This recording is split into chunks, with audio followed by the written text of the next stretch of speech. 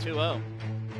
And now one hit in the air in the right field, tracking this one back, still going back. That's over the head, and that is going to go out of here. Darren Willis has cleared the fence and hits the back wall. It's a grand slam, and it's 5-0.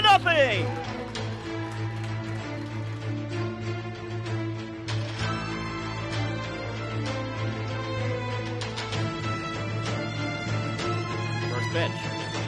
And Willis is going to hit one deep into left field. Going back, track, wall, this is out of here! Darren Willis goes for 2! 2 grand slams in a game! And it is 9-1!